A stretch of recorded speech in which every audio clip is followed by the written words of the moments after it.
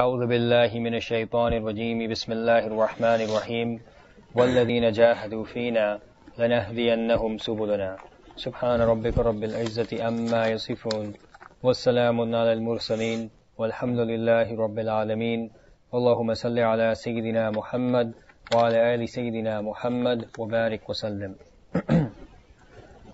One of the concepts that we speak a lot about in the science of purifying the soul and getting closer to Allah subhanahu wa ta'ala is this concept of faith. So you've probably heard this term used and thrown around a lot. Faith actually refers to it's from fayada, dad, with a dad. In order they say faith, in Arabic it's faith with a fa, ya, and a dad. And it refers to the barakah that Allah subhanahu wa ta'ala bestows, which allows someone to get closer to Him. So you can think of it as the fuel which Allah subhanahu wa ta'ala provides for the vehicle of attaining His nearness. That's how you should think of it. Now, this concept of faith, there are certain things within the deen that by inherently create or attract the rahmah of Allah subhanahu wa ta'ala, which allows you to attain nearness to Him. And they're actually built into the deen. You don't need to add them, you don't need to make them up or come up with them on your own. Within the deen, inherently, they're already built in. For example, the fact that when we wake up, we make a dua to Allah subhanahu wa ta'ala. We make wudu in the morning. We pray fajr, salah. We come to the masjid, we pray dhuhr, we read the Quran, we fast, we go to Jummah. All these things are means or magnets by which Allah subhanahu wa ta'ala's rahmah is attracted towards the believer. And they do one of two things. Either they purify your sins, if you have those, or they act to drive you closer to Allah subhanahu wa ta'ala. If your sins are not, let's say, plentiful, not so much that they get absorbed by that the faith is used to remove them. For example, let me give an example to be much clearer. So let's say that you have 10 sins that you did during the day, and you go and pray the dhuhr salah in the masjid.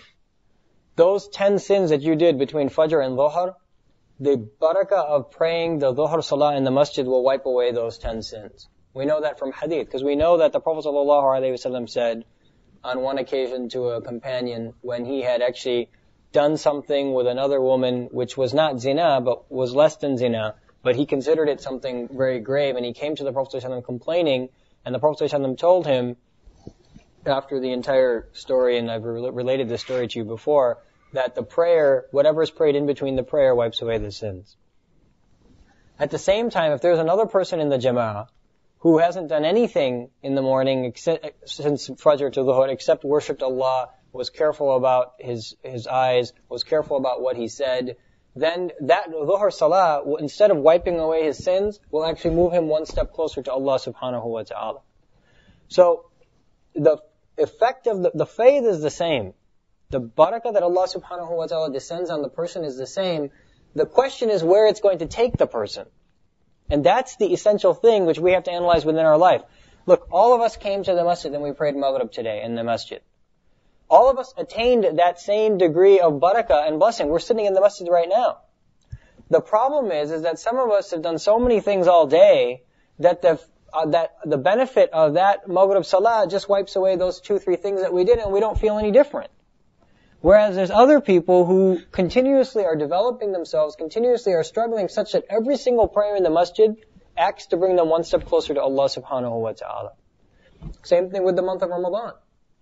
There is no greater source of faith, almost no greater source of faith than perhaps the month of Ramadan. This is something that the Sahaba used to look forward to very, very deeply. And in fact, according to our ulama, they say that the faith of Ramadan, the barakah and the blessings of Ramadan, they don't begin in Ramadan.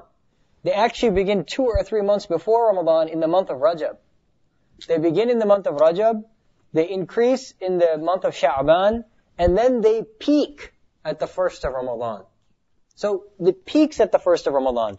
And the way to think about it is like Fajr. Like before Fajr, there's first the sun rises and the light begins to spread, and eventually the sun actually rises. You first begin to see some light. In the same way, the light of Ramadan, the sunset of Ramadan actually spreads light much before it actually arises on the first day of that month. So there are benefits to be obtained for the month of Ramadan, even at this point. We're at the end of Rajab, almost in the beginning of Sha'ban. Right, we're at the end of Rajab, almost at the beginning of Sha'ban. One whole month has passed in which the barakah, the faith, the benefits of Ramadan have already started revealing themselves. Many of us have not even picked up on it. We haven't realized it. These are the things that act to develop us and drive us closer to Allah subhanahu wa ta'ala. It's taking advantage of these events, like Ramadan, salah in the masjid, wudu 5 times a day, fasting regularly, etc. And you'll find these throughout the sunnah of the Prophet ﷺ. This is what they were there for. They were there to bring you closer to Allah subhanahu wa ta'ala. Now, in your path towards Allah subhanahu wa ta'ala, the number one thing is to avoid sin. That's the number one thing. Because what sin does is it ends up keeping you exactly at the same place that you are. It anchors you down. So here you do some sin, then you come to the masjid, you pray. Then you go back, you do some sin, then you come to the masjid, you pray. Then you leave the masjid, you're doing the same sin, you come to the masjid, you pray. It's just this cycle, you don't go anywhere. You're just moving a step back, moving one step forward, one step back, one step forward, one step back, one step forward, and then you start questioning. The problem is that eventually then you start questioning the deen itself. Like, why am I not changing? Why am I not progressing and getting closer to Allah subhanahu wa ta'ala? Why am I not benefiting? And the answer is because you're doing all these great things, inherently by being a Muslim, that's such a great thing, and yet we continue to do things that distance us or move us back on our path to Allah subhanahu wa ta'ala. So it's very, very important that we really sit down and analyze our life, figure out what are the things that we're doing that are disobedience to Allah subhanahu wa ta'ala. Now, sin, unfortunately, in this day and age, we've redefined it completely. It's not what we think is bad or what the society thinks it's bad. It's what Allah subhanahu wa ta'ala has deemed to be bad. Because that's where the negative effect comes. It's from what Allah subhanahu wa ta'ala ruled to be against His Sharia. So one, it requires that you learn the Sharia, and that you learn those things, those acts which are categorized as disobedience to Allah. And then two, it requires that you avoid them with full force. Meaning you should be defensive. Now look, you come into the masjid, we prayed Maghrib. And then after this, we'll be doing dhikr for some period of time. Now here you've obtained all this fuel. This is fuel which should bring you closer to Allah subhanahu wa ta'ala.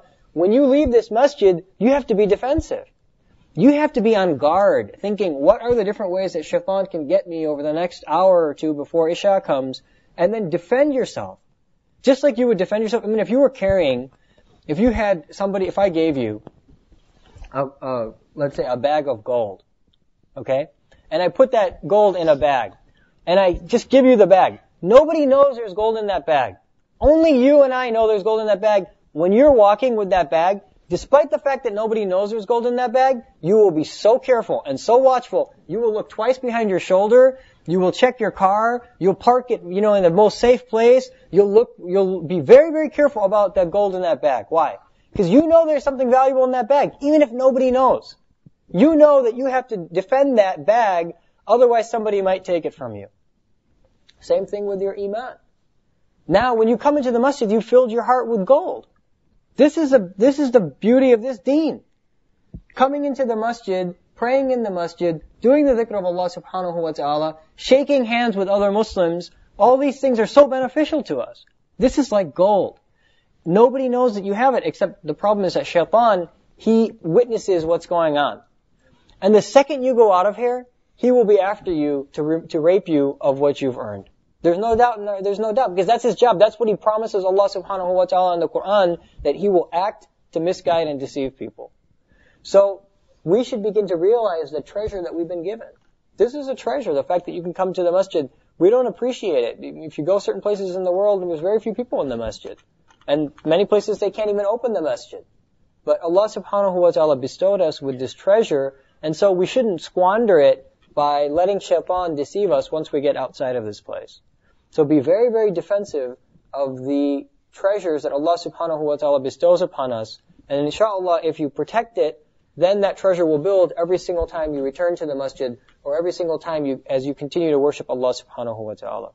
So may Allah subhanahu wa ta'ala give us the tawfiq to realize the treasures that He's bestowed upon us, and to defend those treasures from shaitan and from our nafs. Wa akhiru da'wana alhamdulillahi rabbil alameen.